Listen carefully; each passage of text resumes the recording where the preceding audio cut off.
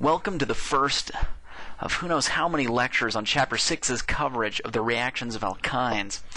Now, for students who are actually in my class right now, I bet you're probably thinking, why in the world did Mike skip Chapter 5 and vault straight from Chapter 4 to Chapter 6?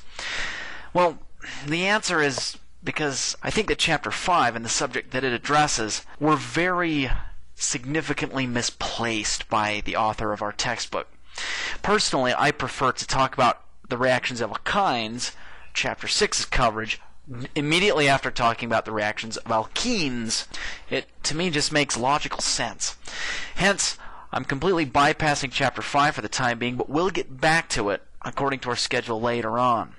After today's lecture, you should be able to do the following. Name alkynes using the IUPAC naming system. Identify the hybridization of atoms in alkynes and explain in terms of atomic and molecular orbitals what that actually means. And correctly draw the mechanisms and predict the products formed when HX is added to an alkyne, halogens, or X2, are added to alkynes, and halogens and water are added to alkynes. And lastly, be able to explain keto-enol tautomerism. Before we get started, however, I want to show you something really cool. In North American culture, at least, we frequently hear people talk about contraception by using the phrase, the pill. What in the world is the pill?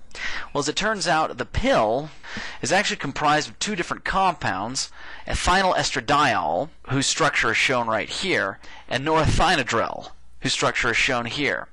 You'll note that each of these compounds are actually derivations of the molecules shown over here, estradiol and progesterone.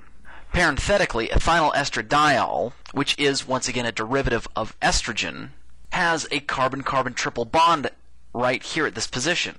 In other words, it's an alkyne.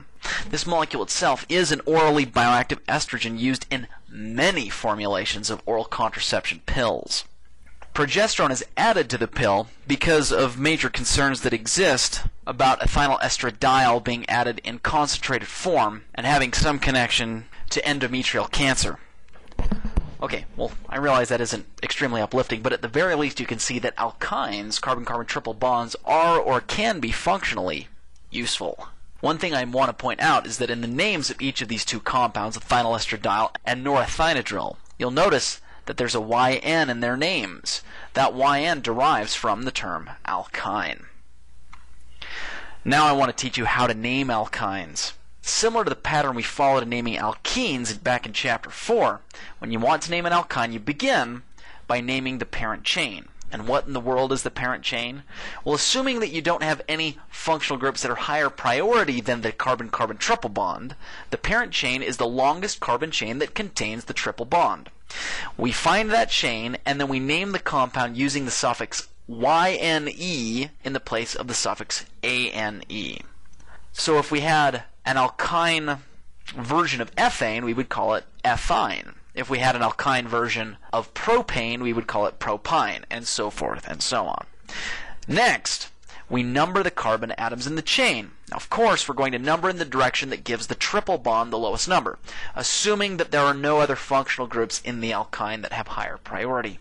And lastly, we write the full name, placing the substituents at the beginning of the name and the parent chain name at the end. And one quick thing I want to tell you that's sort of just parenthetical, but nevertheless very important. Alkynes that have a hydrogen coming off of the triple bond are called terminal alkynes, while alkynes that don't are called internal alkynes. Which leads us to some wonderful lecture questions. What is the IUPAC name for the following alkyne? And give the systematic name of the compound shown here. Now, the alkynyl question I'm going to let you do on your own, because I think that you have the ability to do it. I do want to focus on this one, because you'll notice this is not an alkyne. However, our chapter does mention it briefly. This is actually a compound that has two alkenes in it. How in the world do we name a compound that has two alkenes in it? Well, we call it a diene. Now, you'll notice this is a seven-membered cyclic compound that contains two alkenes. Hence, it is called a cycloheptadiene.